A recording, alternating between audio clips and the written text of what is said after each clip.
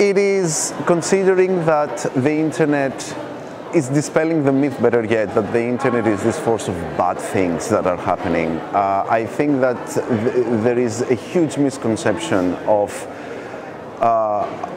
seeing the internet currently under the view that it is a force of evil rather than a force of good. The internet is the internet the way it was 20 years ago, and it goes back to your previous question. It is how we use it.